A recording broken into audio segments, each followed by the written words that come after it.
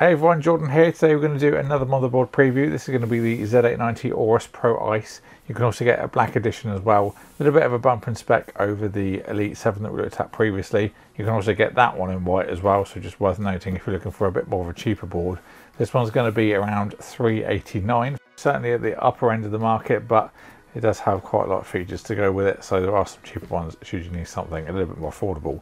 So let's get into this one. Of course, LGA 1851, so Core Ultra series processors. No support for 1700 anymore, I'm afraid. So we've also got a little bit of filler box there. We'll take the motherboard out and look underneath first. So not too much going on. We've got a few probes for temperature. There's also the little cable that will listen for noise and help reduce any sounds. Oh, additional fan, that's something we haven't seen yet. That just looks to be a little 4-pin one. Typically you don't need to use those little fans unless you're really pushing a component, so for most people I don't think you'll need to add that on. We then have a couple of SATA cables, one of which is right angled, all lovely and white. And we have the quick connects for the front panel, a bit of documentation, some stickers. They're quite like a vaporwave kind of effect, quite nice.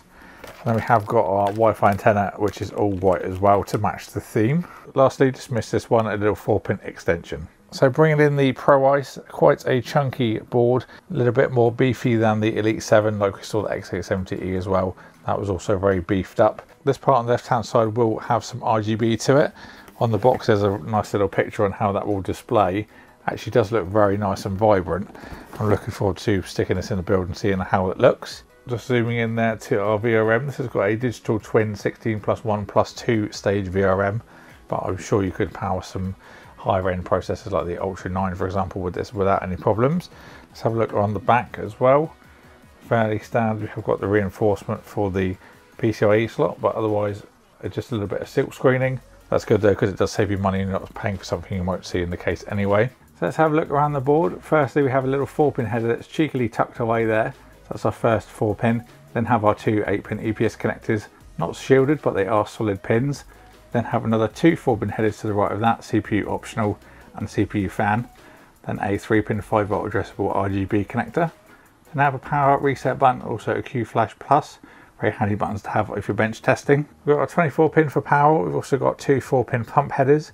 There's also the 2-pin for the temperatures as well if you're going to go for a custom loop. Then have our Type-C connector. It's going to be 20 gigabits per second. On the right angle we have got an HDMI port, so if you're going to have a little screen in your case you can easily connect straight to the motherboard rather than having to go around the back of the case and wire it like that. We've also got a USB 3 Type A port, that's going to be 5 gigabits per second.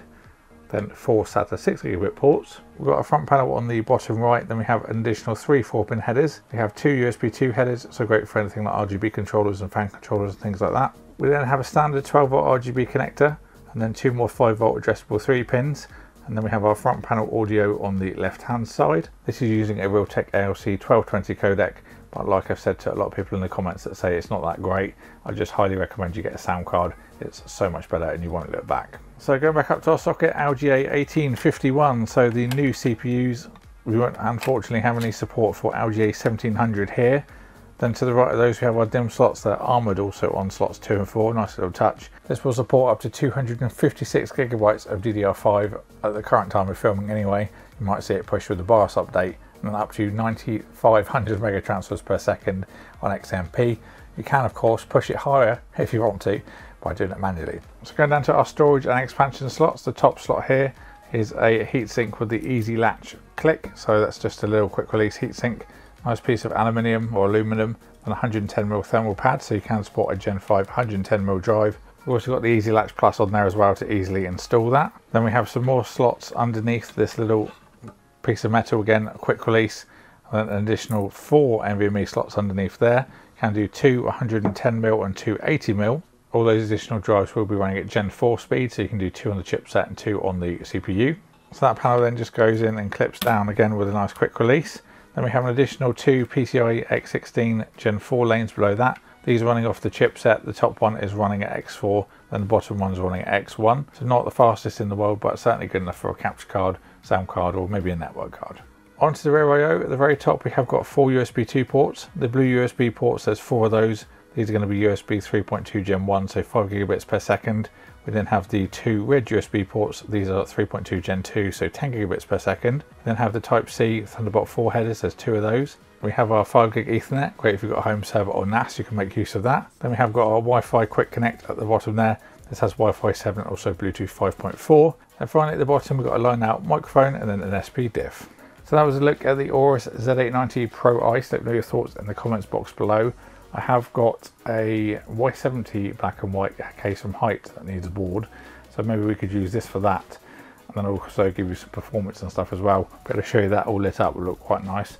Let me know what you think about that. What kind of spec would you like to see with it as well? I think the Ultra 7 would go quite well with this. That could match up quite nicely. I'll also add the links in the description box when this is available as well. But for now, thank you all for watching. If you enjoyed the video, please subscribe and ding the bell. We've got lots to come up on the channel. That's launch stuff aside, there's just so much planned, so lots to look forward to. Thank you all for watching. Thank you to AORUS for sending this out for me to look at. I'll see you all in the next one.